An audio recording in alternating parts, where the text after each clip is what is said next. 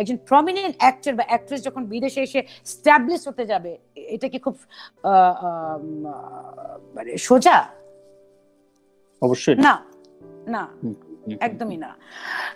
So এটা একদম ভুল কথা। বিদেশে আসলে বাটার, এই যে আমাকে পেপার বানাতে হবে, এটার জন্য আমাকে খরচ করতে হবে, এটা তো অনেক কষ্টের। যে আমি দেশ ছেড়ে বিদেশে এসে আমি ট্রাই করছি। আমাদের দেশে এটা সুশান্তের মতো হাজার হাজার অভিনেতা অভিনেত্রী আছে, ওরা হয়তো আত্মহত্যাটা করছে না, ওদেরকে দাবিয়ে রাখা হচ্ছে। আমি তোমাকে স্ট্রেট বলি, দাবিয়ে রাখা হচ্ছে।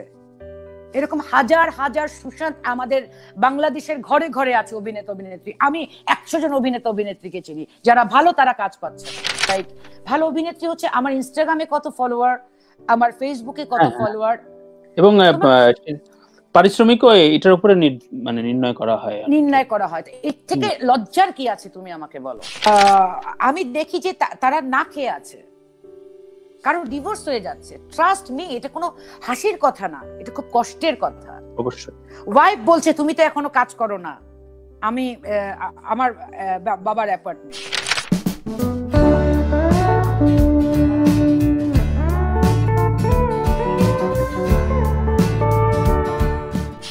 এই ভিডিওটি আমাদের নিজস্ব নির্মাণ, মৌলিকভাবে প্রকৃত তথ্য নির্ধারিত আমাদের নিজের অবস্থান, বানানোর ভিত্তিহীন খবর দিয়ে বিভ্রান্ত করা আমাদের উদ্দেশ্য নয়। এই কারণে সরাসরি বানানো উপস্থাপনা। তাই এই মূল ভিডিওটি কোনো কিছু কপি বা অন্য পোস্ট হলে যথাযথ ব্যবস্থা নিতে আমরা বাধ্য থাকব।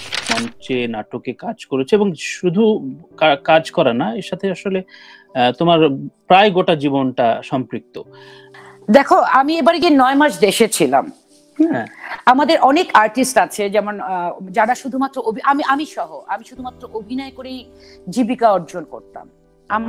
আমি কোনো বড় লোক বাবার সন্তান না যে আমার নামে 3টা বাড়ি আছে যে আমি বসে বসে খাবো, বা কিছুই না। আমার হার্ড ওয়ার্কিং। তো আমি অনেক অভিনেতা অভিনেত্রীদেরকে দেখি, কারণ তোমাদের যেহেতু নাটকটা এখন খুব মানে কিছু আর্টিস্ট নিয়ে হয়, তারা অনেকেই কাজ নাই, কাঁদে। হ্যাঁ, বা আমি গিয়েও যখন কাজের কথা বলি, অদ্ভুত একজন অ্যাক্টর আমাকে অদ্ভুত ডিরেক্টরের নাম দিয়ে দিলেন এবং তার কাছে গিয়ে আমার কথা বলে এসছেন। এটা শুনেই আমি খুব লজ্জা পাইছি। যে আমি এখনো আমি পচা নাটক তো করবো না, দ্যাট ইজ জাস্ট ইম্পসিবল। একদমই। হ্যাঁ, আমি যদি দেশেও যাই, তখন আমি এখান থেকে যদি ফোনে করতে হয়, আমি এখান থেকে ভালো ভালো ডিরেক্টরদেরকে ফোন করব। আমি যাদের সাথে আমি ক্লোজ, যে অনিমেষ আমি দেশে আসতেছি, বা সেলিম আমি দেশে আসতেছি, তোমরা কিছু একটা করো, বা অরুণাদি তো এখন কানাডা, ওই যেটা প্রসঙ্গে আমি পরে আসবো, অরুণাদির কথা বলবো। হ্যাঁ, তো অরুণাদি তো আমার ভাগ্য খারাপ, অরুণাদি তো কোনো কাজ করেন না, সেরকম রেগুলার কাজ করেন না। তো আমি দেখি যে তারা না খেয়ে আছে, কারণ ডিভোর্স হয়ে যাচ্ছে। ট্রাস্ট মি, এটা কোনো হাসির কথা না, এটা খুব কষ্টের কথা। অবশ্যই। ওয়াইফ বলছে তুমি তো এখনো কাজ করো না, আমি আমার বাবার অ্যাপার্টমেন্ট। ও হয়তো রেগুলার অভিনয় করে ইনকাম করে, তো সেটা থাকছে না এখন। তো এটা এর থেকে কষ্টের তো কিছু হতে পারে না। মানে আমি তবে থেকেই বুঝলাম, আমাদেরকে নিয়ে যখন লেখা বন্ধ হয়ে গেল। তুমি দেখো, ইন্ডিয়াতে এখনো ইন্দ্রাণী হালদার মেইন একটা ক্যারেক্টার নিয়ে উনাকে সিরিয়াল করা হয়, স্টিল শি ইজ ডুইং। আর আমাদের হচ্ছে অভিনয় হচ্ছে এমন একটা প্রফেশন, তুমি 95 বছরে গিয়ে অভিনয় করতে পারবে। ডেফিনেটলি। আমাদের বাংলাদেশে 40 হয়ে গেলেই তো তোমাকে বলবে বুড়ি, তুমি করতেই পারো না। তুমি এই মেন্টালিটি যাদের, তুমি তাদের সাথে কি কাজ করবে? বা তুমি এখন বলো, আসলে ভালো অভিনেত্রীর যোগ্যতাটাই চেঞ্জ হয়ে গেছে। সেদিন একজন খুব ভালো বলছিল যে ভালো অভিনেত্রী হচ্ছে আমার ইনস্টাগ্রামে কত ফলোয়ার, আমার ফেসবুকে কত ফলোয়ার, এবং পারিশ্রমিকও এটার উপরে মানে নির্ণয় করা হয়। এর থেকে লজ্জার কি আছে তুমি আমাকে বলো? ট্রাস্ট মি, আমি ফলোয়ার কি করে বাড়াতে হয় আই ডোন্ট নো। আমার যে কয়জন ফলোয়ার আছে, অ্যাটলিস্ট তুমি যদি আমাকে চিনে থাকো, আমি জানি না এটা কি করে বাড়াতে হয়। বুস্ট করতে হয়, বুস্ট করলে অনেক পয়সা দিতে হয়, কার্ড নাম্বার, এগুলির মধ্যেই তো আমি নাই। তুমি আমার যে ফলোয়ার দিচ্ছ, প্রত্যেকটি আমার ওন ফলোয়ার। আমি জানি না কি করে ফলোয়ার আনতে হয়। ইনস্টাগ্রামে আমি এখন জানি ইউটিউবে টাকা পায়, ইনস্টাগ্রাম টাকা পায়, ফলোয়ার করা যায় আমি যদি বুস্ট করি। I have to boost, right? আমার অত খায়েশ নাই। ঠিক আছে, চ্যানেলগুলো, ডিরেক্টরদের যখন এই অবস্থা হলো, এখন তো অনেক ওপেন মিডিয়া, ইউটিউব ভিত্তিক কাজ হচ্ছে, ওয়েব পোর্টালে বিভিন্ন প্ল্যাটফর্মে কাজ হচ্ছে। এই জায়গাতেও কি তুমি খুব একটা সম্ভাবনা দেখো না, নাকি একই সিন্ডিকেটের একই একই রকম সিন্ডিকেট, একই syndicate। যদি হয় তো একই সিন্ডিকেট হবে, অফকোর্স অফকোর্স। সুশান্ত মারা যাওয়ার পর নেপোটিজম শব্দটা বাংলাদেশে নতুন করে সবাই ডিকশনারি খুলে খুলে বের বাংলাদেশে করছে, এটা সুশান্তের মতো হাজার হাজার অভিনেতা অভিনেত্রী আছে, ওরা এবং হয়তো এটা আত্মহত্যাটা করছে না, ওদেরকে দাবিয়ে রাখা হচ্ছে। আমি তোমাকে স্ট্রেট বলি, দাবিয়ে রাখা হচ্ছে। এরকম হাজার হাজার সুশান্ত আমাদের বাংলাদেশের ঘরে ঘরে আছে অভিনেতা অভিনেত্রী। আমি 100 জন অভিনেতা অভিনেত্রীকে চিনি যারা ভালো, তারা কাজ পাচ্ছে না। যেমন আমাদের চিন্তা করো, ইন্দ্রাণী হালদারকে নিয়ে যদি কাজ করা হয়, আমাদের অরুণাদিকে নিয়ে কেন সিরিয়াল করা হবে না? খুবই তো ভালো অভিনেত্রী, আর কি দরকার হয়? একটা অভিনেত্রী ভালো অভিনয় করে, সে সেট। আমি পাঞ্চুয়াল, মানে প্রবলেম কি, আমার কোনো খুদ ধরতে পারবে না তো তুমি। I am very much punctual. তুমি যদি আমাকে বলো 9টা, আমি 9:45 যাবো। তুমি যদি বলো ভোর 7টা, আমি 7:45 থাকবো, রাইট?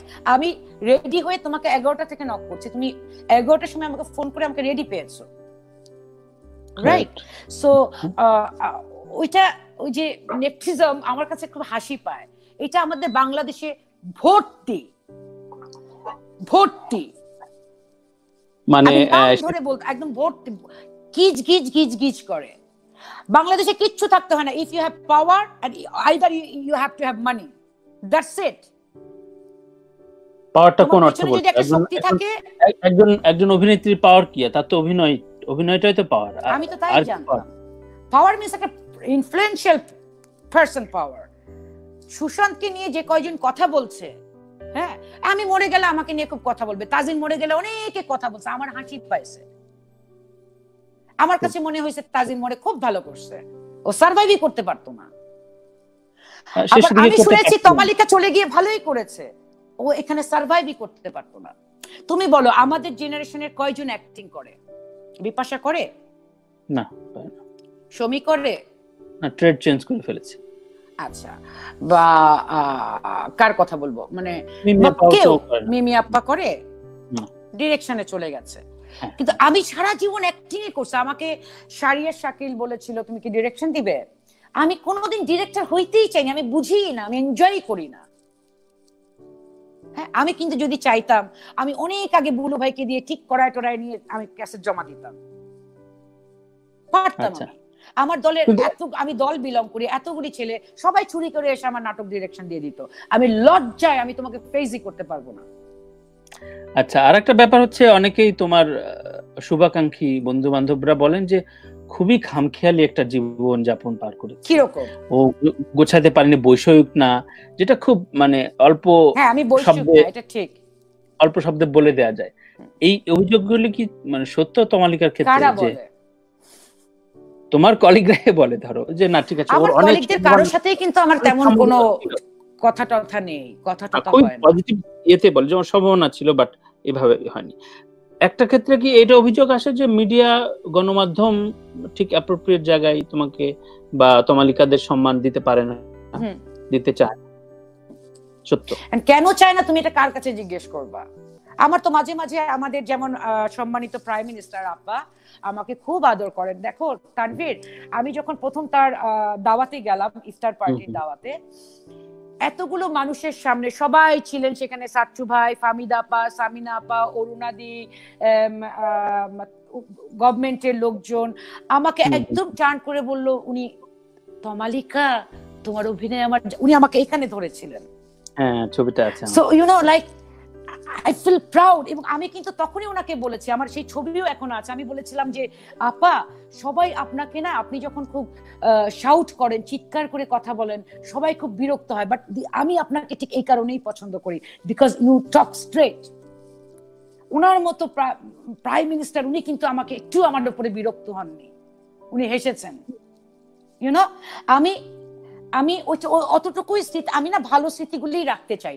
আমি আসলে যে নেপোটিজম, এটা আমাদের বাংলাদেশে তুমি যেটা বললে এটা প্রচুর আছে, বা লবিং, আমি ওগুলো আসলে বুঝতেই চাই না, বুঝি না। যদি মানে আমি অসুস্থ হয়ে যাব, I'll be sick, কারণ এটা খুব কষ্টের। একটা অভিনেত্রী বা একটা বা আমি এখনো ব্যাড ফিল করি, আমি এরকম অনেক অভিনেত্রীকে চিনি যারা ভালো কাজ করতে চায়, কিন্তু তারা হয়তো একটা চাকরি নিয়ে নিয়েছে, ডাকলে করবে, না ডাকলে কি করবে। রাইট। তার মানে ইন্ডাস্ট্রিতে কাজ হচ্ছে বেশি, কিন্তু আসলে খুব গুটি কতক মানুষজন করছে যেগুলোর নানান ধোঁয়াশা আছে। যারা দেশ ছেড়ে গেছে, তোমাদের অনেকের নাম ধরে বলে যে ওরা আসলে তো সেলফ ব্রেড অ্যান্ড বাটার খুব সিকিউর লাইফ নেবার জন্য চলে গেছে, বাংলাদেশের স্ট্রাগলটা নিতে চায়নি। এটা কি কোনো অভিনেত্রী বলেছে? অভিনেত্রী, ইন্ডাস্ট্রির লোকজনই বলেছে, আমার রেকর্ড আছে, অনেকেই বলে যে আমি তো এই দেশে থেকে। খুবই বোকা বোকা কথা বলেছে, কারণ যে এটা বলেছে যে বাটার খেতে চায় বিদেশে এসে, বিদেশের লাইফ আরো স্ট্রাগল। বিদেশে তোমার একটা সুবিধা কি, যে আমি কি পরে বের হচ্ছি, আমি মেকআপ দিয়েছি কিনা, মানুষ আমাকে ডিসঅনার করবে না। এখানে যেমন স্পষ্ট কথা বলার জন্য আমি বাংলাদেশে অনেক আমাকে ঝামেলায় পড়তে হয়েছে, আমি স্ট্রেট কথা বলি। বিদেশে তো এটা খুব গ্রহণযোগ্য। তুমি যদি পাঞ্চুয়াল হও, তুমি যদি স্ট্রেট কথা বলো, বিদেশে এটা খুবই গ্রহণযোগ্য। But at the same time একজন প্রমিনেন্ট অ্যাক্টর বা অ্যাক্ট্রেস যখন বিদেশে এসে স্ট্যাবলিশ হতে যাবে, এটা কি খুব মানে সোজা?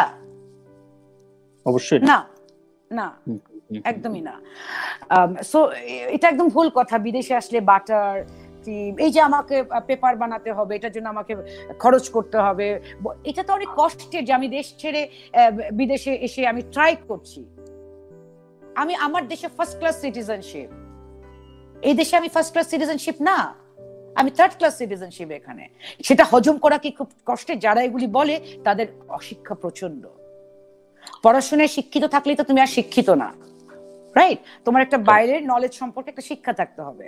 যারা বললে বিদেশে এসে খুব এরা স্ট্রাগলটাকে থেমে গেছে, তারা বিদেশে গিয়ে এখন ক্রিম বাটার খেতে চাচ্ছে, দিস ইজ বুলশিট। বিদেশে গিয়ে তুমি তো নিজে অনেক বিদেশ, তুমি আমেরিকা এসছো, তুমি জানো। তোমার কাছে কি মনে হচ্ছে আমেরিকা বাটার বসে বসে খাওয়ার মতো জায়গা? নো ওয়ে, আমার কোনো চান্সই নেই, জঘন্য অবস্থা।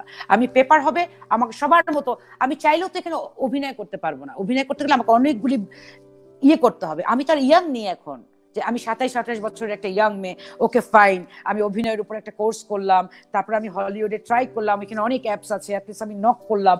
আমার তো সেই সময়টা নেই। যারা এগুলি বলে তাদের দূরদর্শিতার অভাব।